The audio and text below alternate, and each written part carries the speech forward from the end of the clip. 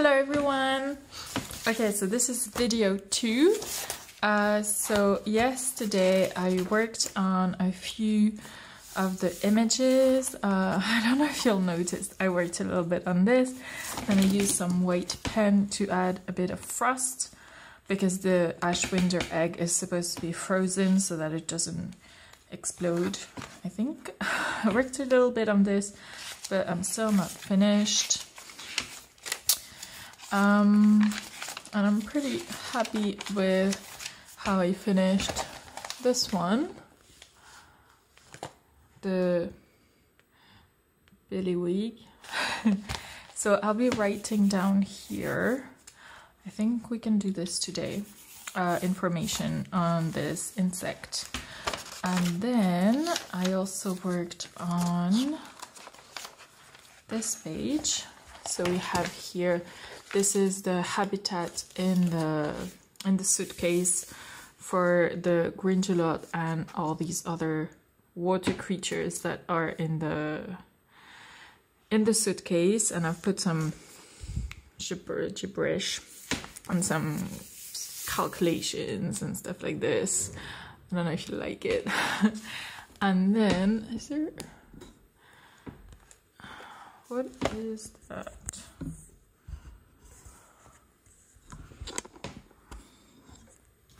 Sorry, my light is doing something weird.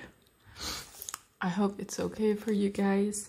And then I worked on the gringelots and I'm quite happy with these. Same white pen, I just bought it, I'm really happy with it. So I just added some suckers here as well.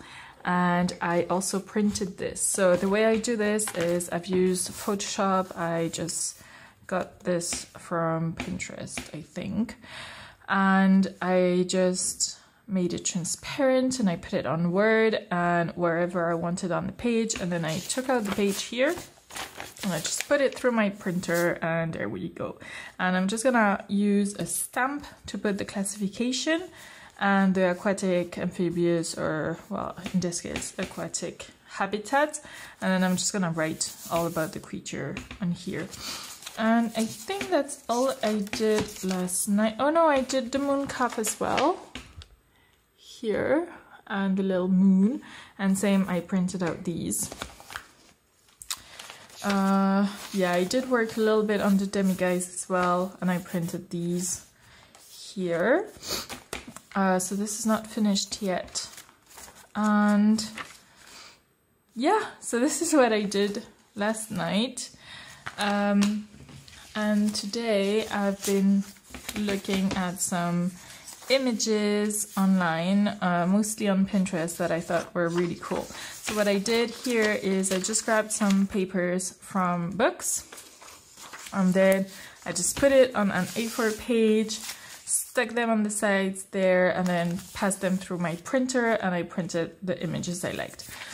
And I'm planning on using these, acting like, you know, you just got them from books or something, and it's just like proof that the animals exist, or I don't know, have been seen in the natural world or something like that. And then I would like to just, you know, stack them in some places so that it's a bit different from my usual papers. I really like it when there's a lot of different textures and a lot of different papers used. So this is what I'm planning on doing, and I'm just gonna stick them with like tape, I think, probably, or something like that. And there's quite a lot of different animals. So some of them I guess I'm just gonna cut. Some of them I'm not gonna cut, some, I don't know. I think it just depends on how I feel at the time. It doesn't much matter because, you know, I don't think it matters so much to Newt if everything is cut properly or stuck properly. What he wants is just his creatures being taken care of. So that's what I'm gonna do. And These are vintage images that I found in some books. I love the fact that we can find these online now, because like the British Library and all these other libraries have scanned a lot of the books they have, and you can find these online. And well, they're really, really old, so they're free of rights, and they definitely have some really, really weird images of extraordinary creatures. That could be the ones that Newt is talking about, because J.K. Rowling, of course, hasn't invented everything, and she did use a lot of stuff that's already out there and already exists to base her stories on, for which I'm really grateful. So there's this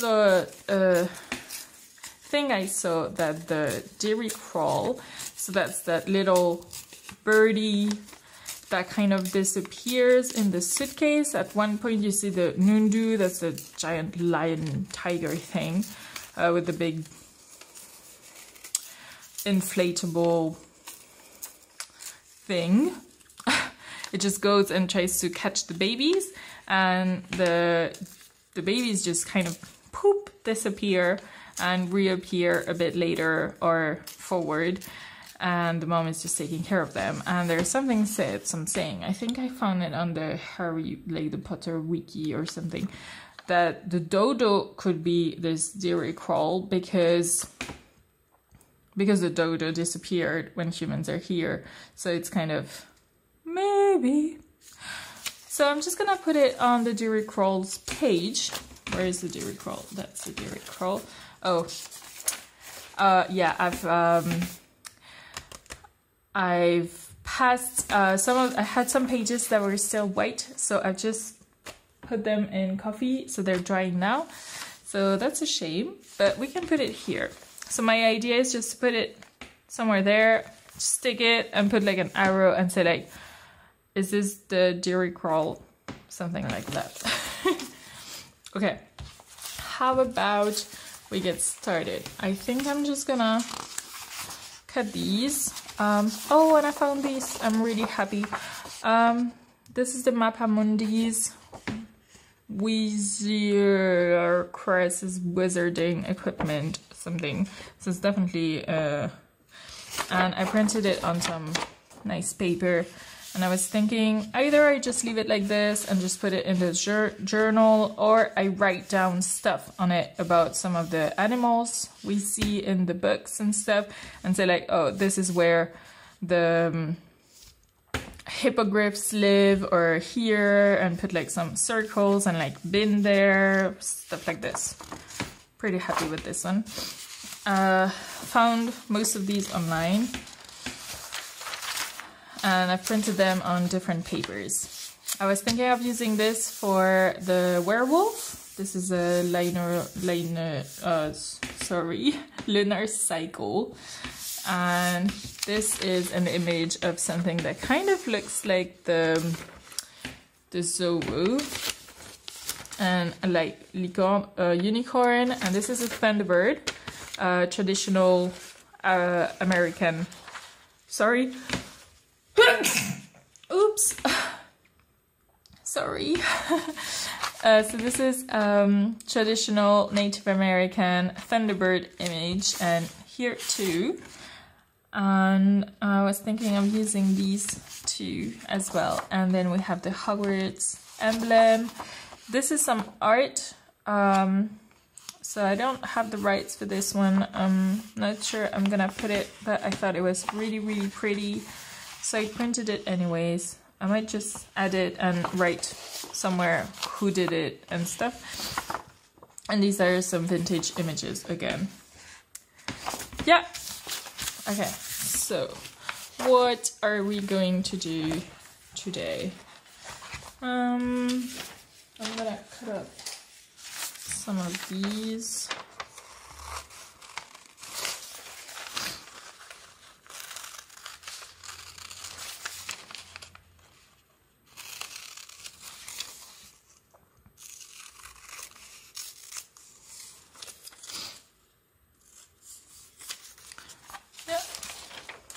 And again, it doesn't matter if it's perfect, because nothing is anyways.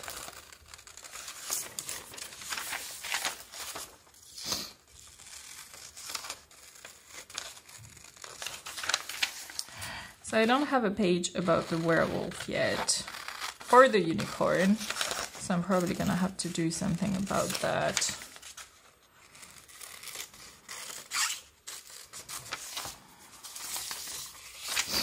I'm not sure yet what I'm gonna do, but we will see. I might just do like, you know, a half page of just notes and information that he would have without like the drawing of the unicorn, you know, as if he hadn't seen one or something.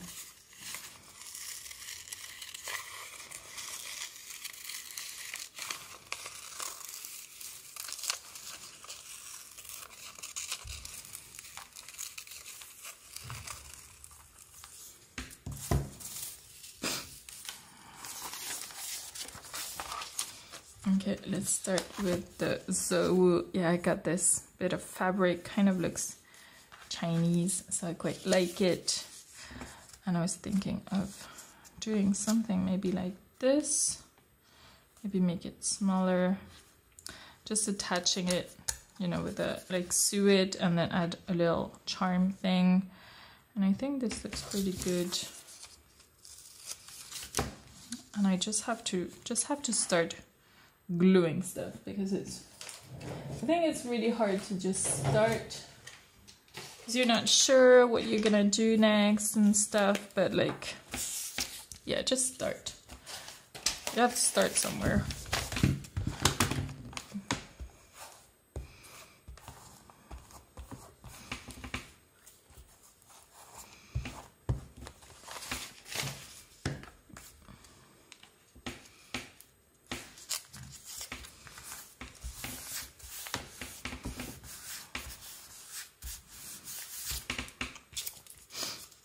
Okay, that looks all right. I'm gonna finish the Zouwu drawing and stuff. We have the Thunderbird here.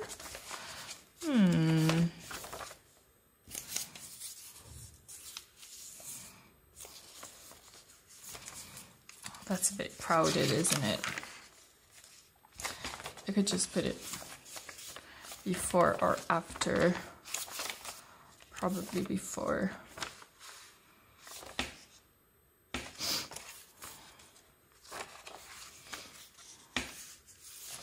Or I might be able to just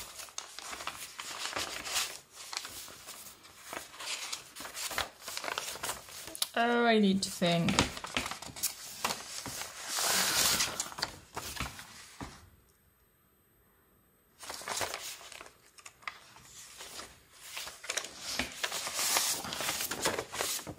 Yeah, I've been playing around with these, and it's not easy, let me tell you.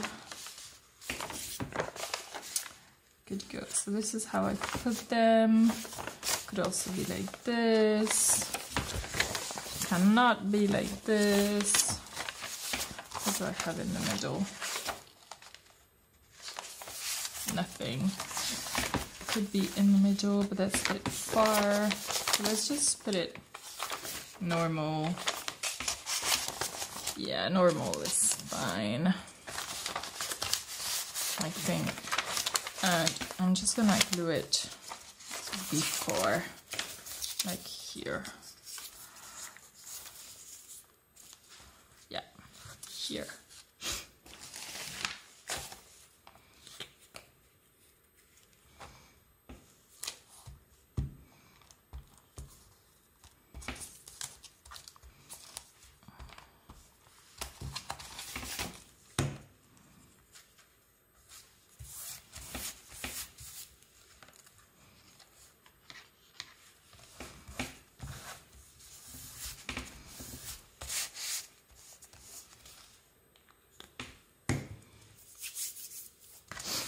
Oh, I forgot about the image about the Zouwu.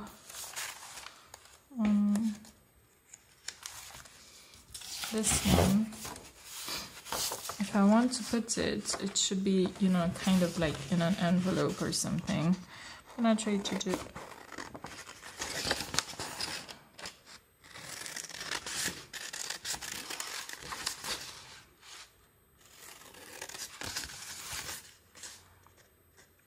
Or maybe like a tuck spot. Maybe I could make a tuck spot with this here. Or maybe here, something. Or in the corner here. Anyways, this is gonna go somewhere here. What else do we have here? I wanted to put the Hogwarts crest, so let's just do that.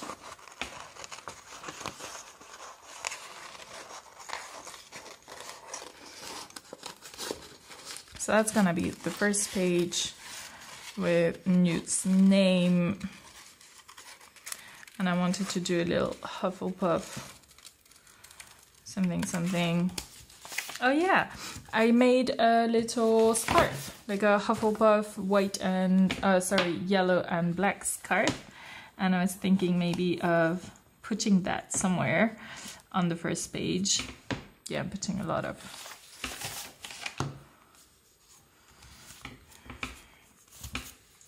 glue, bit too much glue.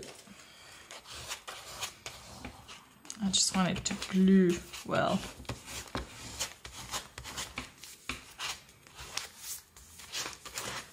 That should be good enough. Perfect. What do we want to do? Ooh, I have this one. A Mortentia. That's a love potion. And that's, you use Ashwinder eggs. Could I put that?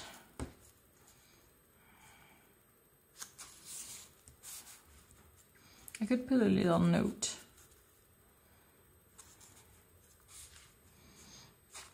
I could put a little note, but I could also put it, you know, with this. I'm still thinking, you know, do I want these or not, but proper ones, you know, like the Zouwu one.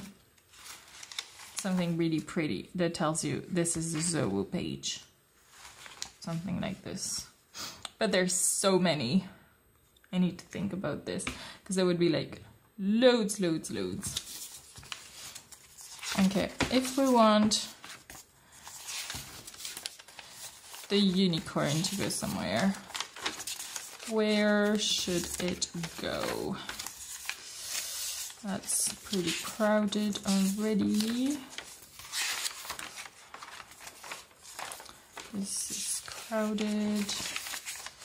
That's the Deary Crawl. Where are you? Here.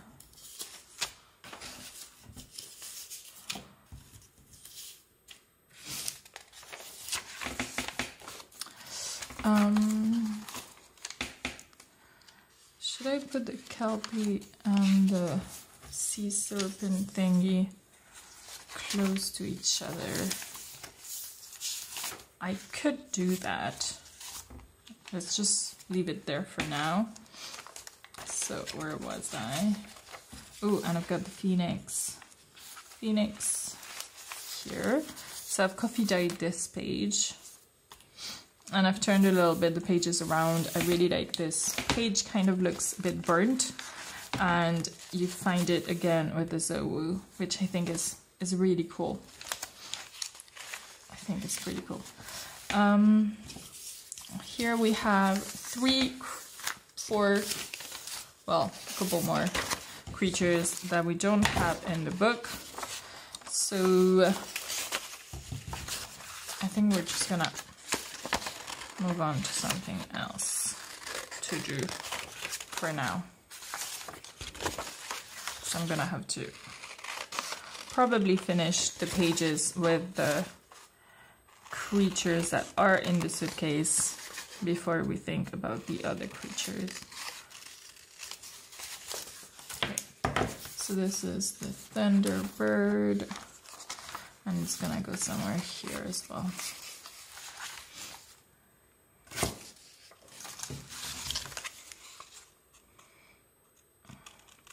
And this is from J.K. Rowling's book, and I just found it and decided to just print it because I really like it. If you see, there's the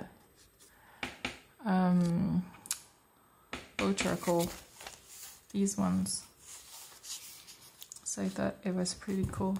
I'm just gonna glue it, and I'm gonna put some. This is not ideal.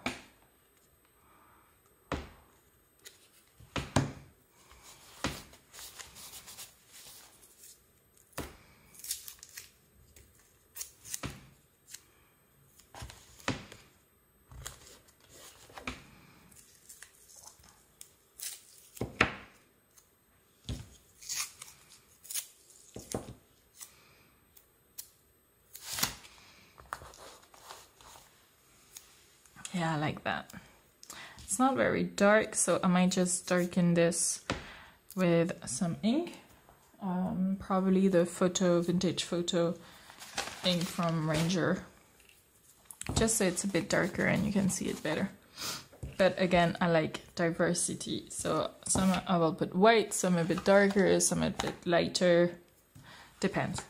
Okay, so how about we write the information from one of the animals. Okay, so I guess we could do the Ashwinder. Let me just get rid of this. All right, so let's just start with the classification. So I'm just gonna grab my X. Should I use this one?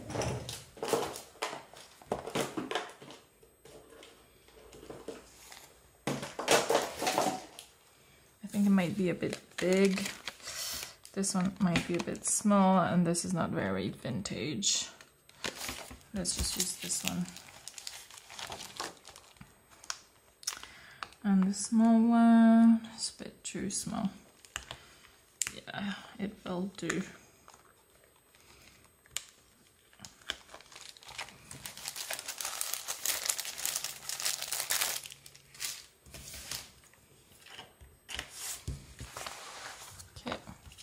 So, classification of the Ashwinder is 3 X's.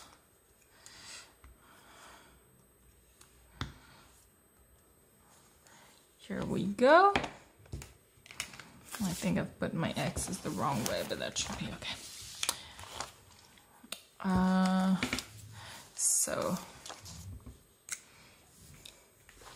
So it says in J.K. Rowling's book that it's created. So we have the Ashwinder. I have to write the name. Oh God, I feel terrified.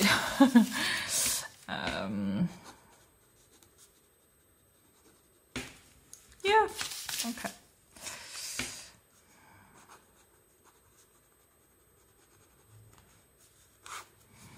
Ashwinder.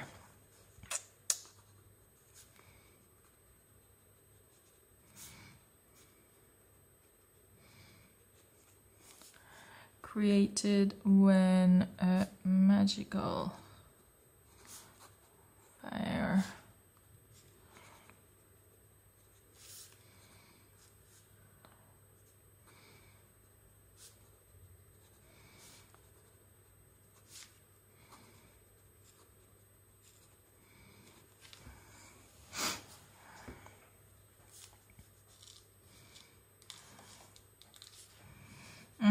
Then it says a thin, pale serpent with glowing red eyes. So that it's this one. I'll just write it here.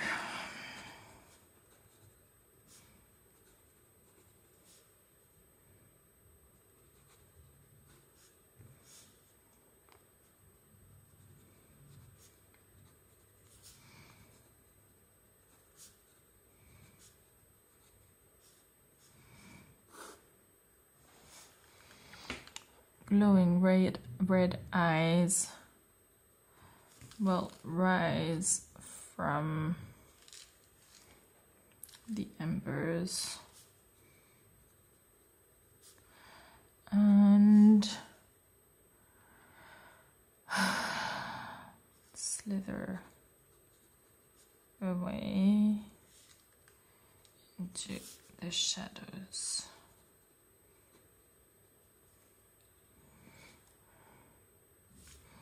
Leaving an ashy trail behind it. Okay.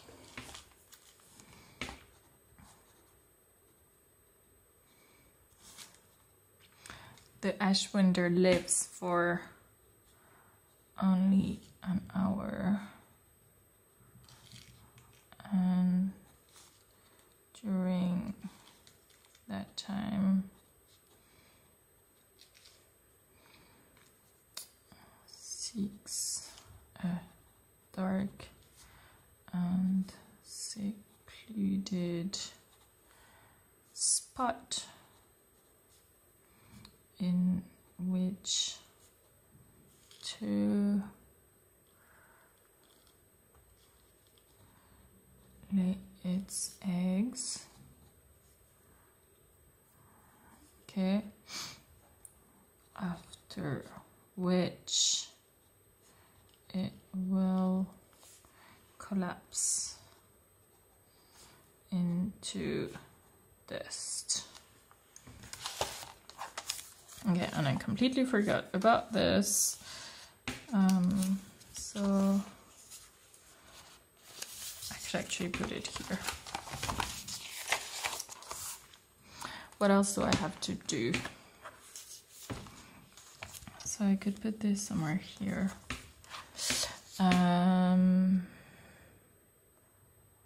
Okay, then it's about the eggs. So this I have to put perfectly right.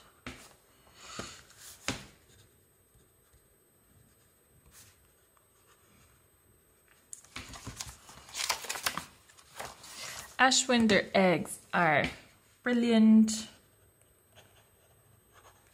red, and give off intense heat. They will ignite the dwelling within minutes, if not found and frozen with a suitable charm. I should probably write something about that charm if I can find it somewhere. Any wizard realizing that one or more Ashwinder eggs are loose in the house must trace them immediately and locate the rest of the eggs and locate the nest of the eggs. Oops, that's okay. Once frozen, these eggs are of great value for use in love potions like this one. Maybe eaten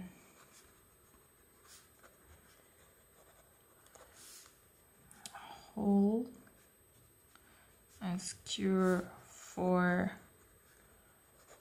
I don't know what that is. And here we have ashwinders are found worldwide, and it's a temperate stuff. And then I'm just gonna do something with this later on. And I think it's a bit, you know, dark, this ink. I might try to find maybe a brown ink or something.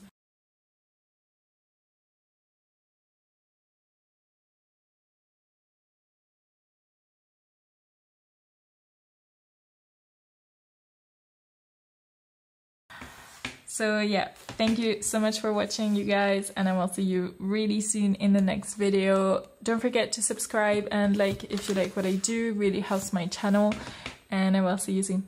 Bye guys!